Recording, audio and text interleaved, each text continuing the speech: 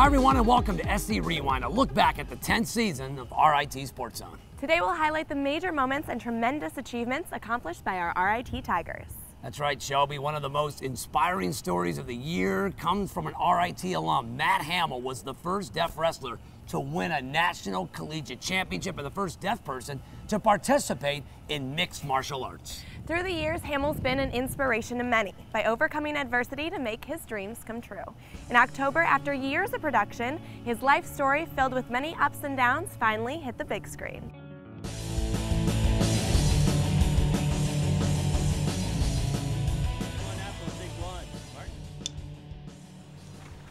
Okay, we're rolling and action.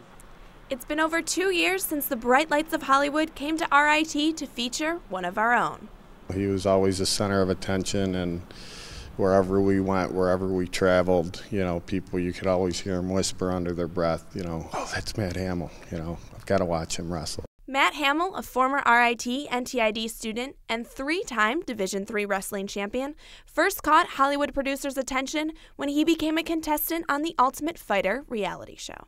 My writing partner, Eben Kaspar, saw it on the UFC reality show a few years back. Thought Matt was an inspiring guy himself, and we looked into it. We tracked him down, met him, interviewed him. Thought it'd be a good idea for a script and wrote the script. I think the writing process was difficult in the beginning, because to try and have explain to someone that we're going to write your life story, but we're going to just fit it in a 3-act structure in an hour-and-a-half film. Combine your dad and your grandfather into one character. Not only is his story unique, but the final result is the first of its kind. And cut! One of the really cool things I think that we've been thinking about this project from the beginning is it's going to be totally subtitled. So the hearing people will be able to hear the English, but they'll have to read the subtitles for the ASL, and vice versa for the deaf people. I told you your whole life you don't need to be treated different. But I am different. There aren't a lot of movies that you can go to the theater and watch hearing and deaf together unless they're foreign films, because the deaf people need the subtitles. So it's kind of this one-of-a-kind movie where deaf people and hearing people can watch it together in the theater. After years of production, the movie, titled The Hammer, after Hamill himself, has already won 8 film festival awards and has finally hit the big screen in over 100 theaters nationwide. I'm going to tell you have a highly intelligent grandson who's profoundly deaf. Well, already we've went 8 for 8 in film festivals, which is awesome. I think it was AFI in California, Maui, Cleveland. We just wanted to hit the right audiences and kind of bridge the gap and have it be a Blind Side meets Rocky meets Rudy type of film. We knew the film was special from the beginning, and everybody's been involved with it. You know, especially I myself was very late in the process, but it's been phenomenal to see that everybody else is coming out and supporting it. And the vast majority of those awards came not from critics, but they came from the audience members themselves, who love the film and just want to see it succeed. What's it like for you, just this feeling that you have now that your life is made into a movie? Well, yeah, it's something that it's so weird. It's really weird because I mean it was a strange thing to me, and I didn't expect to go this far. I mean, let's go back a little bit. This movie, The Hammer, it took us 6 years for the project. I thought, you know, it won't be really special, or I thought it might be really short for one year, but I realized the movie producers did not give up. But overall, you know, what I feel like is, wow, it's very special, you know. It's a special moment, you know, to have someone, you know, about my life, showing them around the world, and it's really amazing. Hamill's story will certainly serve as an inspiration to both the deaf and hearing community. You know, I hope that they just enjoy the film and feel good about it. You know, obviously the message is overcoming struggles at any point in your life. I haven't seen the film until tonight, but the parts I've seen are really uplifting, and you know, it's a great message, and I think it comes at a pretty cool time. You're a motivational speaker, you're a UFC fighter, you can speak 6 languages. Like, for you, what is your biggest accomplishment? Well, I'm still not that fun. I'm still not that fun, you know. Everybody can see my eyes, you know, I'm just not really happy, but I still have more to prove from around the world. You know, I still have something to prove.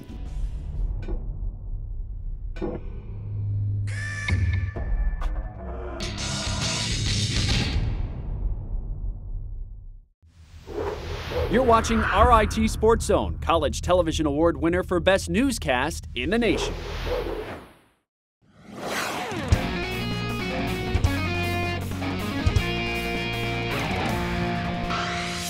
Welcome back to SC Rewind, a look back on Season 10 of RIT SportsZone. Last season, RIT kicked off its campaign to build a new home for hockey when alumnus Steve Schultz donated $1 million to the school. This past November, the Tiger Power Play scored its most significant donation yet, and RIT's future home was named.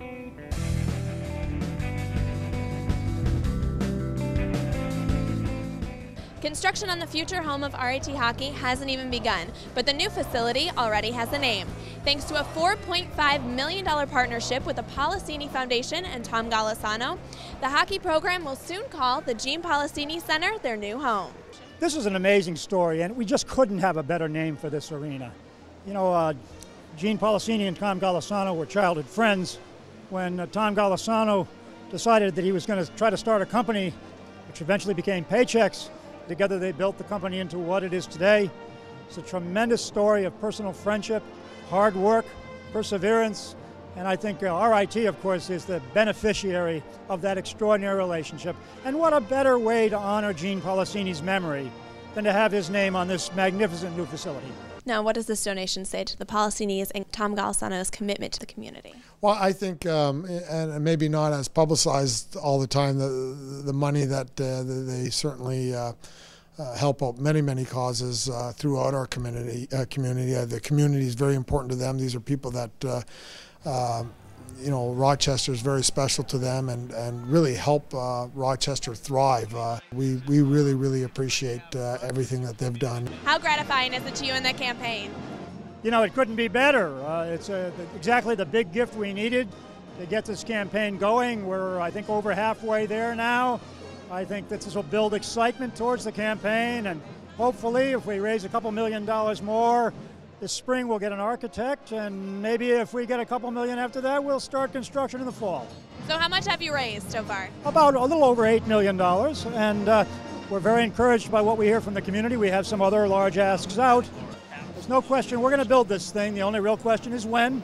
Now, do you think you're going to start building, you know, before you get the $15 million, or wait until then? Well, now that we have a name for the center, it makes it easier for us to start looking forward to getting an architect and thinking about the placement and making some more firm plans to make this happen. And so it's exciting. What does this do to the momentum of the campaign? Oh, it's a big surge, let's put it that way. You know, when you get a $4.5 million gift, it sends a message out to folks that we're serious. We got some people behind us who are serious about it, and I think it's going to develop kind of a snowball, a little domino effect. We'll get more gifts, bigger gifts, hopefully, and we'll get to that $15 million point sooner than we think. Are you talking to some other major companies, and is there, you know, a major donation in the works? Or? We have several things in the works. They're not nearly as big as this, but we have quite a few things in the works, and you know, they all add up. And you know, we're going to get there, and I couldn't be more thrilled, not only with this wonderful day and this wonderful announcement, but the team's playing well tonight, so what's not to like? Is it kind of hitting you that a new rink is really going to come to campus?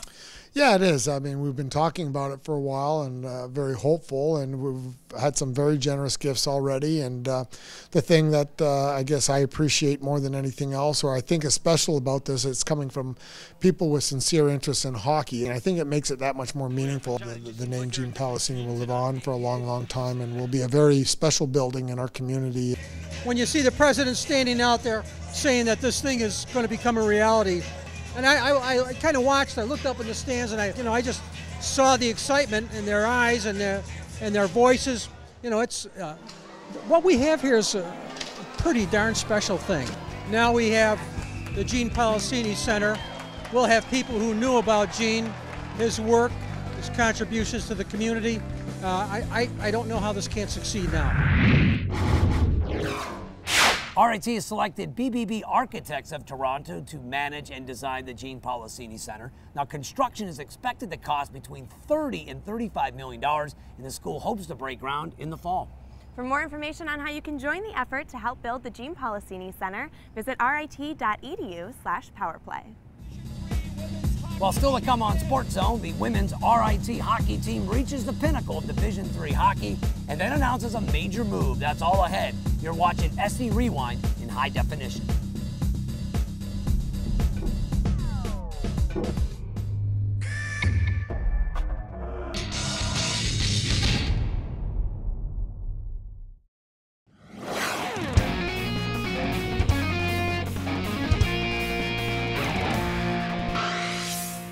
Welcome back to SportsZone. It was the greatest offensive season by an individual in the 16-year history of the RIT women's lacrosse program. Fairport's Shelby Wagner set school records with 78 goals, 37 assists, and 115 points during her junior season, earning Liberty League Player of the Year.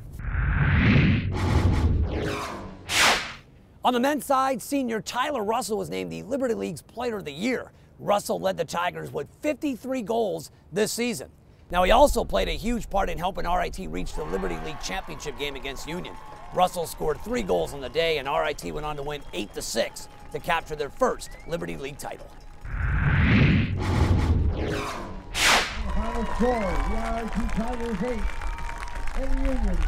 So what was the mindset going into today's game? I guess the same as any other game. You know, the guys needed to be focused today and understand the game plan and stick to it and be disciplined, and I thought we did a good job of that. We hustled, we came up with ground balls, and to be honest, that's been the key to most of our games. Our mindset was basically come out of the gates quick and you know, take it from there, and then hopefully our momentum would carry us to the end. We knew it was going to be a really tough one. We just knew that if we played our game, you know, RIT lacrosse, that we would win this one, and we were fortunate enough to pull it out in the end. You know, it was a close game last time. We know they're really defensive oriented, and we knew it was going to be a low-scoring game. The final 8-6. Last game was 10-4, so we didn't expect to come out here and put up huge numbers. So we just had to bury our shots and take care of the ball. You know, they played St. Lawrence to a really good game the other day. They came back and they gave us a run for our money today too. So we knew that it was going to be a tough one, but we knew if we worked hard again that we would win it. And as your first year in the league, did you ever expect to make it this far? Certainly one of our goals. Yeah, I mean, certainly one of our goals. I mean, we wanted to make our mark the first year here. It's a great league. We're happy to come into the league and get our first championship, and hopefully we'll have many more to come. This is just one of our goals. Obviously, the ultimate goal is to win the national championship, and that starts probably tomorrow, to be honest. So, you know, that's our next step. You know, keep playing one game at a time. Hopefully, we get another home game, and we'll take it from there.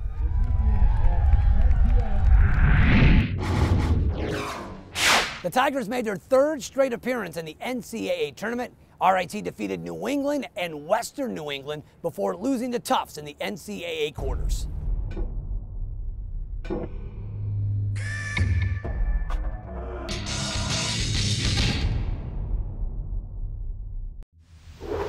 You're watching RIT SportsZone, College Television Award winner for Best Newscast in the nation.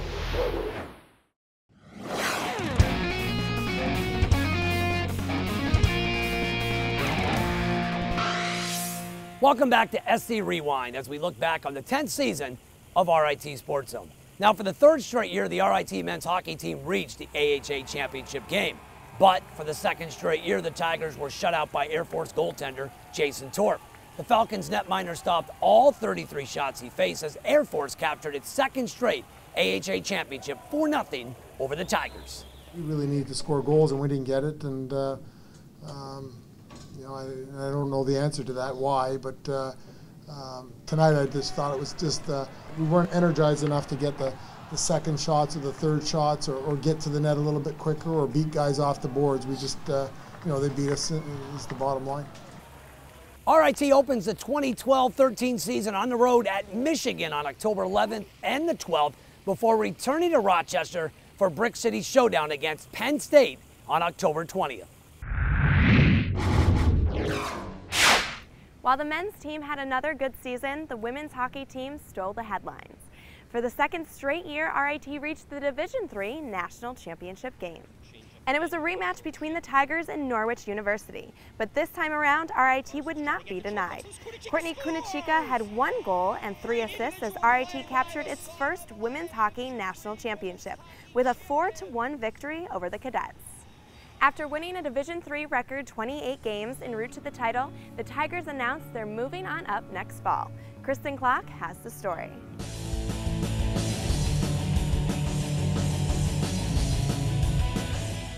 Well, good morning and welcome. After years of dominating Division III and just days after winning a national championship, RIT announced it will elevate its women's hockey program to Division I next fall. What does the women's transition to Division I hockey mean for RIT and the program? Well, it's very big. A lot of people think that this is strictly about women's ice hockey. It's not. What this does is it pairs the women's hockey program with the men's. And I think as a result of that, the future's unlimited. When you joined the staff, could you have envisioned all of this happening? No, this is my 9th year at RIT, and when I started, I was at men's Division III, then I went to men's Division I, women's Division III, and now women's Division I. So I don't know too many people that have done all 4 leagues, and I don't know anybody that's done it at one school. So it's a pretty special time, in my career at RIT to have a chance to go at all 4 divisions. I'm running on just adrenaline right now, and I think I need a nap just to kind of have it sink in. But from the weekend, from yesterday, the phone didn't stop going, and then today, and then with the news about just assuming a full schedule already is just, it's mind-blowing.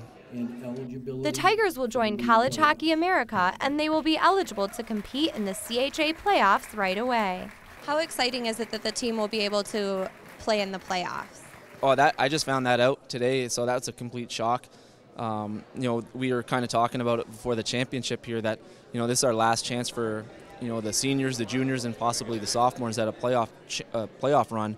So to find out now that we're eligible our first year is just a huge bonus for our team, and it's certainly an extra motivation now. I think we all knew that we were going Division I, but just to be able to play playoffs is amazing, especially as a freshman. Going to be able to have 3 years as a Division I player. It's unbelievable. Beyond excited with that announcement. We weren't really expecting the playoffs too, so that kind of just put the cherry on top of it. It's really, really exciting. You said earlier that RIT was a perfect fit for this league. What do you think they are? Well, again, the history and the success of the program. They have a facility on campus. It has everything that you need to grow a program at the Division I level. There is a commitment by the administration. There's a commitment by the school. There's a commitment by the director of athletics. There's a commitment by the president to support the move to Division I. That's huge. And when you have that can only bring one thing to both the league and the program, and that's success. Next season, the Tigers will be playing some of the best teams in the country at hockey's highest level. How do you think the team will do in Division I? I think the first few years might be a bit rocky, but I don't think we're going to set ourselves back or kind of give ourselves the, we just came from D3, we're not going to do as well. We're definitely going to work really, really hard this off season and get into D1 shape and be ready to outplay some of the top players in the country. I think we might get from some of the teams being like, oh yeah, you won a championship, well here, we're D1, try and compete against us. But I think we'll definitely be able to handle that well. We did just win a championship, and yeah, it might be D3, but that's a pretty big accomplishment, and I think having that confidence, we'll be able to carry that through next year. It's definitely going to be the elevated game, I think. I think Division I is, the skill level's a lot higher. I mean, our team is very skilled, and I don't think we'll have a problem, but it'll be a big adjustment.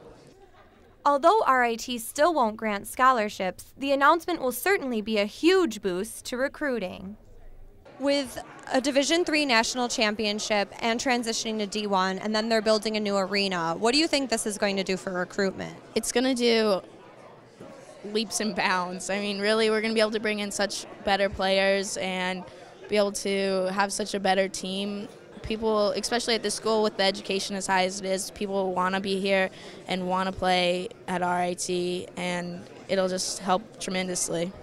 Oh, it's huge for recruiting. With the girls coming in, you need to show them, we can show them that the support of the fans in the arena that we have already, and it's a huge recruiting tool in itself. And then you throw on top of Division I name now, piggybacking a national championship, and then building a new arena that will be state of the art. You know, it's not going to get. It'll be tough, but it's not going to be as tough as it has been in the past. RIT will join Syracuse, Robert Morris, Mercyhurst, Penn State, and Lindenwood University in the CHA next fall. They'll start their season in Ritter Arena on September 28th when they host Mercyhurst. Well, once again, hockey was the talk of the Brick City thanks to a remarkable run by the Lady Tigers. So we wrap up our 10th season of SportsZone with a look back at the sights and sounds from the championship season that was.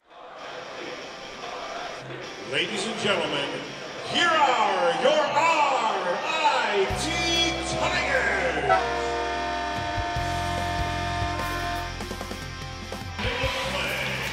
There's the quick shot and a goal! Julie Hall with her first collegiate goal, and the Tigers go up 7-1. As the RIT women's hockey team faces off against ECAC West rival Buffalo State, they do so supporting another great cause. Having blacked out Ritter Arena last year in a fight against heart disease, this year the Lady Tigers will be wearing camouflage jerseys in order to pay tribute to the United States Armed Forces and raise money for the Wounded Warriors Project. 8 seconds remaining in the period. One-timer by Moss. Goes up high behind the net, gloved out there, closing seconds. Tigers out in front. Is it going to count? Yes! Count it right at the buzzer! One last chance, 2-1, and the RIT Tigers are the regular season champions of the ECAC West. No, I just couldn't be happier just to erase that loss off our record and kind of start fresh with them and earn our way into a tournament. RIT hosting Concordia Moorhead in the NCAA quarterfinals at Ritter Arena. Third period, Tigers with the great puck movement.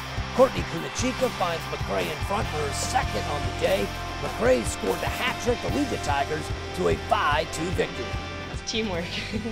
we didn't want it to be our last game, and we just went out there and tried our best, and it just happened that way, and glad it did. So it's on to the national semifinals where SUNY Plattsburgh awaited the Tigers in OT. REN Yokoyama centers to Lindsey Grigg for the game winner. RIT wins it 2-1 in overtime and advances to the national championship game. RIT will go back to the national championship game tomorrow night. And control pucks with Kunachika scores! Great individual play by the sophomore. And the Rochester Institute of Technology Tigers will be your 2012 NCAA Division III Women's Hockey Champions. We talk about being inspired, play inspired, and then inspire each other. And they all did that. It's an unreal feeling. I mean, yeah, I can't even explain the feeling right now. I mean, like cloud nine. It's ridiculous. I am more proud than I can say. They earned this championship the old-fashioned way. They just worked hard for it. And it's wonderful to see all that hard work get rewarded. It's a great day for RIT, great day for the team, great day for the coaches, just a great day all around.